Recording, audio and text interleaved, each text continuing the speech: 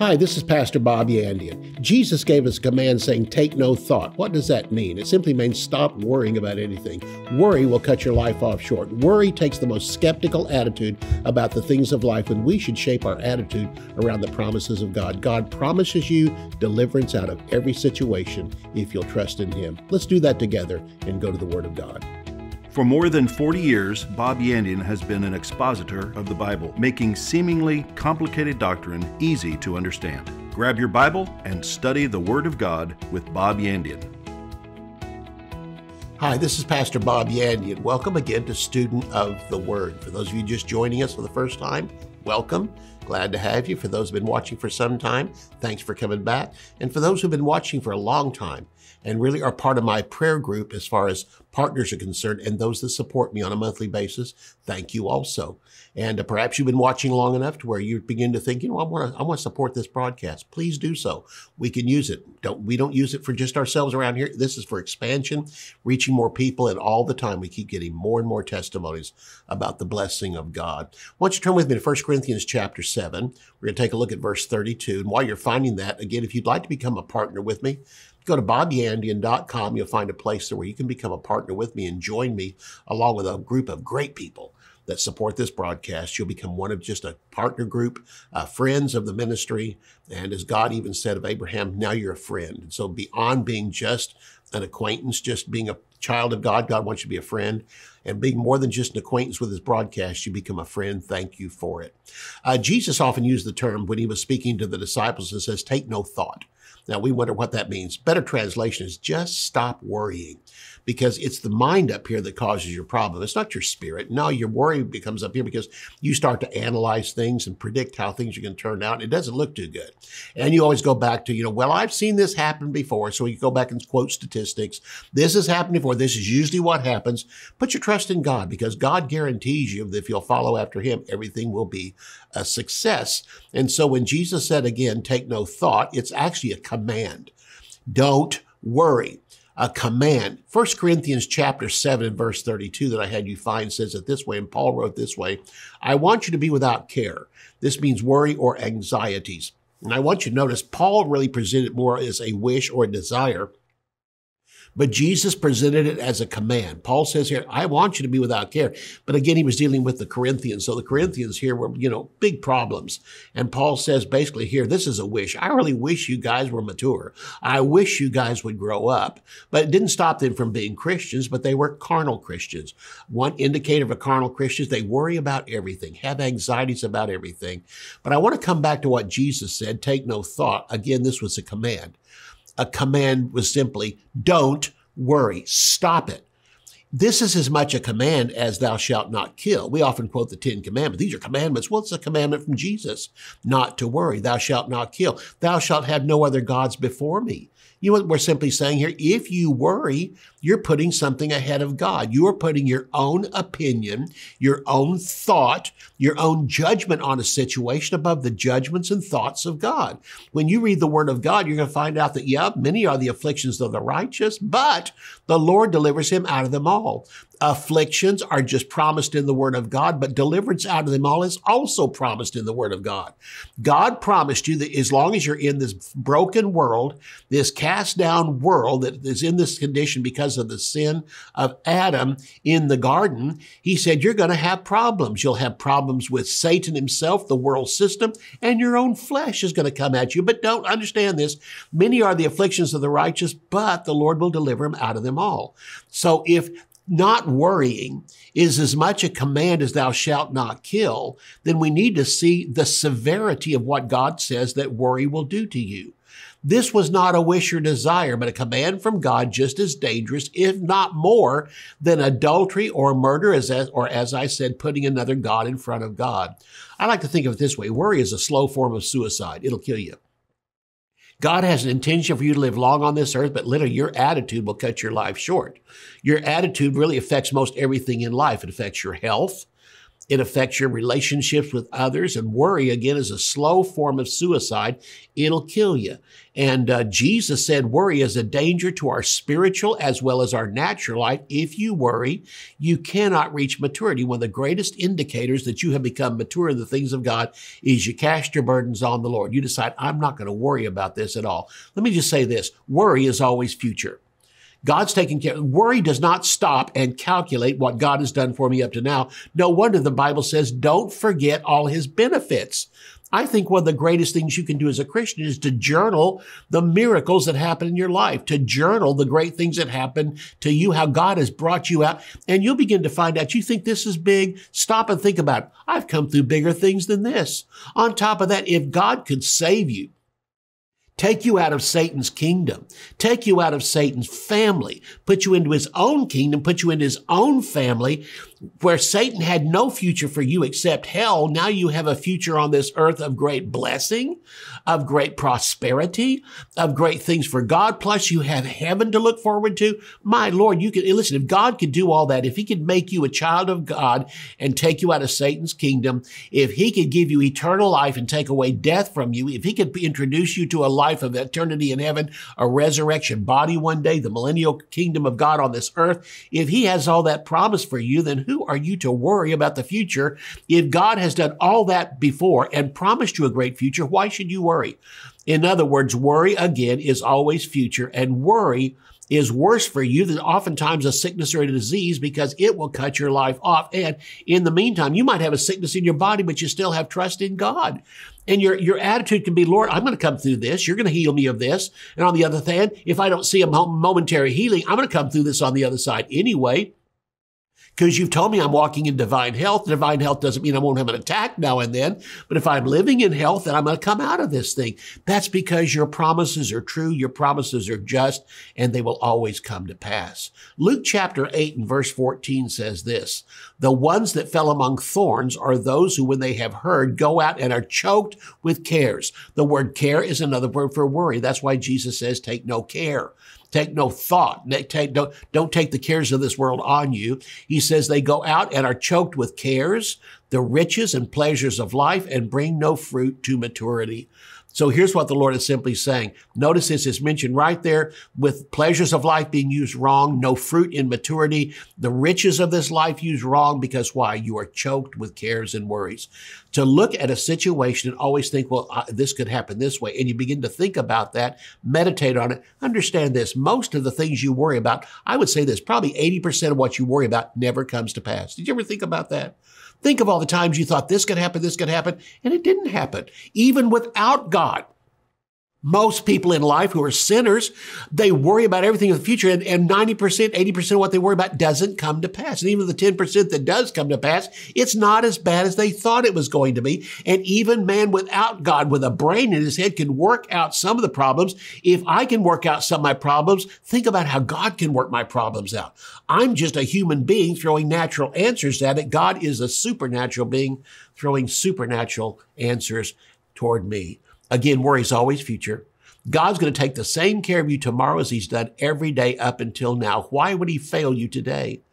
To look back on your past and say, God, you've done so much for me, but are you going to do it today? God's going to go, yes, I promised you I would, because you know what? I care for you. You're part of my family. Next of all, you are a child of God. You're part of my family. And next of all, I've got a great future for you. I've told about you in the Word of God. Why do you think it's so important that we take his yoke upon us and learn of him? The most important thing you can do as a Christian is learn the Word of God, then begin to act on it. Make it the primary thing for your life. Instead of looking at the problems, look at the answers, because the Word of God is the answer. Focus on your answers and you can endure your problems. So the best thing you can do is focus on now. Live in this moment. Yesterday is gone and it cannot be changed. You don't know what's going to happen tomorrow, but you do know this. God's going to take care of me. And whatever happens tomorrow, it's going to be for my good and it'll be for my betterment. Live in the moment. Jesus talked about that. Give no thought for tomorrow. Give no thought, again, is worry. Don't worry about tomorrow. I invest in the stock market, and, I've got some returns have come back through the years for a retirement account. But you know what? There's a great tendency to look at it, see it going down today and begin to think, it's headed on down. There's momentary downturns, then you go right back up again. The point of it is I go to see the man that, quarterly I go see, and they tells him about my investments.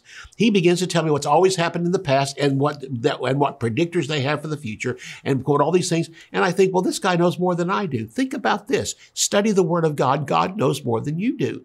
Instead of looking at this momentary downturn in your life and think, it's going to hell in a handbasket. No, you're not. God promised you're going to heaven in a resurrection body. So if that's my future, then apparently God's going to take care of this momentary glitch in life, this momentary problem of life. Understand it again, worry is useless. Will worry change anything? Worry can steal your present joy. Worry can cause destruction in your life. Worry can break families apart. God would not command us to be free from worry if it wasn't possible. God has a life for us that has no worry at all. In fact, the series I'm offering is going to talk about rest with God. Rest is the absence of worry. I'm not talking about resting laying down in a bed. I'm talking about internal rest for the soul, rest for your thoughts, spiritual rest that comes from a spirit filled with God's word, a soul that is filled with God's word that you act on. Those things stored in your memory that God says, begin to pull those files out like you do your computer. And when a problem comes along, instead of the first thing looking at the problem, quit focusing on the problem and go to the promises where I give you the answer for those problems. It seems like with Israel, the moment they came through some victorious thing, they shouted, rejoiced, and the next thing they looked at, they fell apart. In fact, we're told in the book of Hebrews, chapter 3 and 4, they always turned away from God. They always fretted, they always worried, and they always turned against the promises of God for 40 years. It took the second generation coming out to go into the promised land to where the people begin to realize in that second generation, our parents never did trust in God. We're going to try and we're going to start trusting in God, and look at the great success they had. It simply comes back to this. What are you focusing on? Are you focusing on the momentary thing that's happened to you, or are you focusing on the eternal word of God? The God that has taken care of you every moment of every day up until now will not fail. One thing the first generation said is, we figured out God's plan. When they came to Meribah, we figured out God's plan. He brought us here to kill us. Think about that. 400 years, God protected them. 400 years, he preserved their life. They came to the time to leave Egypt. He bankrupted Egypt, sent 10 plagues on them, drowned the Egyptians in the Red Sea, brought out the Israelites into the wilderness. They said, we finally figured this out. God did all this to bring us here and kill us. No, God has already promised them they're going in the promised land. He already told them Canaan belongs to them. He promised they would eat of milk and honey and eat the grapes and all that. They forgot all about that. And all they said was, we figured out that God wants to kill us. That's what worry does to you. Looks at the present situation, looks at the fact we're living in a desert. There is no food. There is no provision. And we're looking at all these things around us. So the only thing that's going to happen to us is we're all going to die right here on the spot. Oh yeah, that's the real plan of God. Well, you know what? You might laugh at that, but that's what worry does to you. Worry says, I'm going to die right here on the spot. Not going to make it out of this situation. And God says, look back on you. I saved you before the foundation of the world, or saw you saved before the foundation of the world. I've met every problem and condition up until now and been faithful. Why should I let you down now? I'll see you right after the break. Even though we know that all storms of life are only temporary, they sometimes seem like they are about to engulf us, sink us, and take us under. At this moment, the wind and waves may be raging, heaving, and crashing all around you, but there is a refuge and rest in the Lord.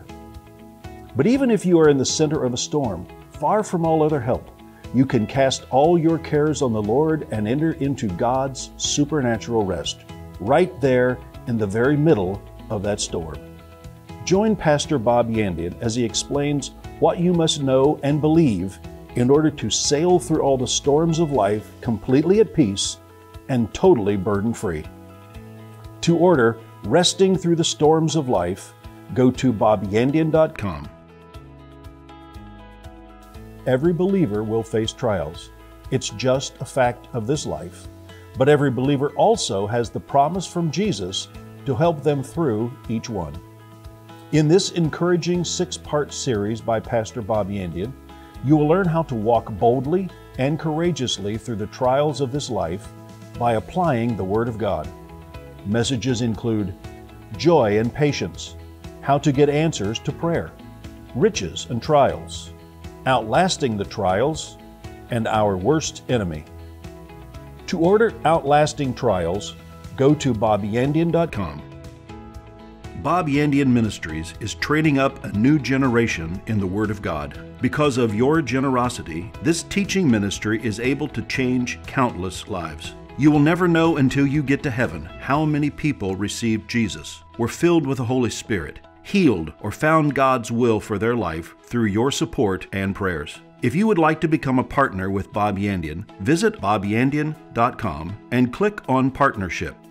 God wouldn't command us to be free from worry if it wasn't possible. God has a life for you and God has a life for me, which has no worry included in it at all. You know, you think about, how do I do that though? David gave it to us in the very opening psalm. I mean, the very first verses of Psalm 1 tell us that he promised us that if we would meditate on his word day and night, that we'd be like a tree planted beside the rivers of water. He was talking about a life in a desert. You know what? This whole earth is a desert, basically, because it's under a curse. But there's a river running through it. Those that are born again are planted right beside the river. And we don't be concerned by what's happening over there because there is no river there. I'm planted beside the rivers of water. Loretta and I went for a number of years ago. We went on a trip before the kids were born, and we drove out to California in our little Toyota. That's all we had. And we were, didn't have a whole lot of money. But we drove out there to see some relatives and stay with them. And so on the way we were going through the western part of the country, and we went through New Mexico and Arizona and places like that. But the closer we got to California, we came to the Colorado River. And the Colorado River was running along, and we looked over there, and it was just desert everywhere. But right beside that river, it was green. It was green on both sides of it going down. Why? Because the vegetation beside it wasn't concerned about rainfall. It didn't need rainfall. It had a stream of water there. That's what a Christian is like. You are planted beside the rivers of living water. And that living water flourishes you and makes you can grow in the midst of a world around you. Why look out there where there is no water? Realize I'm planted right here beside the water. It said, but the unbeliever is not so. This is more than just the unbeliever. This is also a carnal Christian. A carnal Christian isn't grounded in the things of God. Our grounding is in the Word of God. That's where our nourishment comes from. That's where we as a plant draw our water from. And the Word of God is that stream of water we are planted beside. So we don't worry about the things of life around us. We have a perpetual input into our life for growth. And so this is what happens. It says, but the unbeliever's not so, or the carnal Christian. They're like a tumbleweed, and they're blown about by the winds everywhere they go because they have no root. It's one of the things brought out where the Lord spoke about the 4 types of ground. This one has no root in itself, and so becomes upset, bitter. Why? Because it starts to worry about everything. The word for worry in the Greek means to be drawn in 2 directions. This was the problem in the Philippian congregation. They were drawn in 2 directions and divided between 2 strong women leaders in the church. And Paul brought this out in Philippians 4:2. It means to have a divided attention. Worry says, I know God says this, but look over at my problem. Look over here. And then, no. I think the word says, but look at my problem. And you bounce back and forth and back and forth. You're drawn in 2 directions and divided, and you can't get anywhere. James chapter 1. Verses 5-8 says, if any of you lacks wisdom, let him ask of God, who gives to all liberally and without reproach, and it'll be given to him. But let him ask in faith without doubting. For he who doubts is like a wave of the sea, driven, tossed by the wind. Let not that man suppose he'll receive anything from the Lord. He's a double-minded man, unstable in all of his ways. What is this double-mindedness he's talking about? It's looking at things in worry and in faith. And it's not saying that you never consider faith. It's that you consider faith as an alternative to worry, and worry as an alternative to faith. You bounce back and forth, and you can't grow. One of the things that James told his congregation was this. He said, a person that's divided in their attention between worry and faith is like having a water fountain that you turn on, and sometimes it sends up good water, and other times it sends up salt water. What would you think if you came to a water fountain, turned on for the moment, it's putting out salt water? You look at it and go, what's that? You taste it, got salt in it, but all of a sudden then fresh water comes out. You start to take a drink and all of a sudden that's gone and salt water's back again. That's what the Lord says with you. I can't find anything I can use in you, because when you look at faith, it's momentary, but then you meditate on worry, then you're back to faith. And he says you're tossed about back and forth like a wave of the sea, tossed about by the wind. And the winds are the doctrines of men, the opinions of men, and the things coming out of your mind, because your mind is not stabilized. You are a double-minded man. The Greek word there means a double-souled man. It's like you got two souls on the inside of you, one listening to your spirit, one listening to your flesh, and back and forth, back and forth. It says you're unstable in all of your ways. Anyone who worries is unstable in everything that he does, because it doesn't just affect one part of your life. You start looking at everything in your life through the eyes of worry, and God says, stop it. Worry is the sin of self-occupied believers, self-centeredness. Paul said, I don't worry about anything, but in every situation, by prayer and thanksgiving, let your requests be made known to God. You know what means not to worry about anything? It means not to worry about anything. It means to look at the things of life and say, you know what? God's already made a promise. I'm not even consider that. As far as I'm concerned, God's going to bring me through this thing. In the meantime, I'm going to keep on witnessing to people, live my life before the Lord, keep my prayer life up, keep the promises of God up. I'm going to keep on living as I always did, and I'm going to let God bring me through this. He will give me wisdom when I need it. And that's why he said in every situation, by prayer and thanksgiving, let your requests be made known to God. He didn't say don't pray about it, but pray about it in faith. By prayer accompanied with thanksgiving. Prayer praise God's word, and then thanksgiving thanks God that his word is going to come to pass. Look at your future through thanksgiving and praise, not through worry. Let your request be made known to God. Jesus told his disciples, let not your heart be troubled. You know what that means? Stop worrying. Fear is a motivator to worry. In other words, worry takes a look at things through the eyes of fear, not the eyes of faith. And Jesus said in the last days, men's heart would fail them for fear. So your heart fails you and you start to worry about everything. Why? Because you start looking at things in fear. God doesn't want you to fear. Listen, there's plenty of things in life to fear about, but try each one of them and look at each one of them in faith with the word of God. Jesus said in Matthew chapter 6, verse 25 through 34, listen to what he said. He said, not to worry. In fact, he said, consider the birds of the air and consider the lilies of the field. He said, the lilies of the field, he said, they don't spin, they don't toil. He said, they don't even sew their clothes, but God dresses them in fabulous dress. And he says, even Solomon, with the greatest, seamstresses around him and making the finest of clothes, couldn't look as good as a flower does. A flower looks better than him because God clothes the flower. Then he said, look up at the sky, see the birds flying over. Of course, they were outside. This was the Sermon on the Mount. They're sitting on the side of a hill here, and he just simply uses nature around him as a means of teaching. He says, look down on the ground. Now look up in the air. So they looked at the ground, and the lilies were as far as you could see. And God said, I take care of every single one of them. You might look at yourself and say, but Lord, there's 8 billion people on the earth. How can you even stop and remember me? David did that. What is man that you're even mindful of him? Or the offspring of man that you would even come and visit him? He was simply trying to bring God down to his level instead of bringing himself up to God's level and looking at himself through the eyes of God. Do you ever look at yourself through the eyes of God? It's important you do so.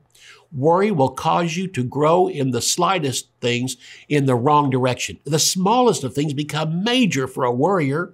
I mean, you worry about some ingredient in your food. You worry about what time it is and what happens usually during the day, during those times, any other time.